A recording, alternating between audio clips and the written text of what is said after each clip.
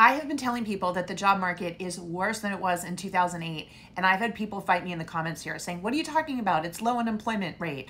Wrong. In fact, check this out. In February, we had the highest amount of layoffs we've had since 2009, the Great Recession of 2009. We are up 9% over this time last year.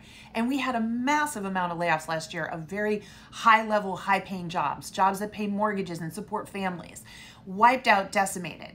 And it's continuing this year. So if you don't believe me that that data is wrong, you need to dig deeper, because AI is wiping out lots of jobs that are never going to come back. That is the truth. And people have their head in the sand, ostrich effect about this. And you might think, oh, technology will never touch my job. It will, folks. Technology touches every industry. And so if you aren't looking at the ways in which AI will impact your industry, and then therefore change the workload and potentially change your workload, you could lose out. I just got not one, but two media inquiries, one of them being Business Insider, asking me, why are companies having such a hard time finding AI talent?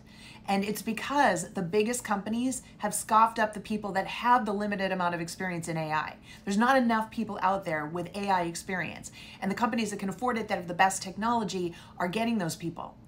And so we have a skills gap in the AI area. The sooner you start to figure out how AI is going to impact your job, the better, because this stuff is not going away. This is the fourth industrial revolution hitting hard. Things are getting automated. AI is taking over. People are losing their jobs and not able to find new ones. Pay scales are being rebranded. Companies are lowering their pay scales. It is getting ugly out there.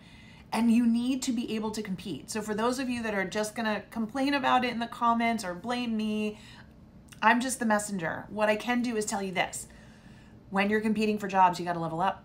In this kind of market, you gotta make sure that you're doing all the right things so you don't get ghosted. If you're getting ghosted, then your game is not good enough. You gotta take your game up a notch. And that's why I'm on this app trying to share as much job search advice as I can, because I get it. My goal is to try to help 10 million of you get new, better paying jobs, because it is bad out there. So if this made sense, follow me. It's free to follow me here, and post your question. More importantly, that's what I want you to do, because I'm answering questions every single day on this app, trying to give people a fighting chance against this kind of stuff. This is huge. Nobody's talking about it. They don't want you to know about it. It's bad. And you can keep your head in the sand and ignore it like a paper cut until it gets infected, or you can lean into it right now, because it is what it is, folks. Life isn't fair. This is our reality. Let's do something about it.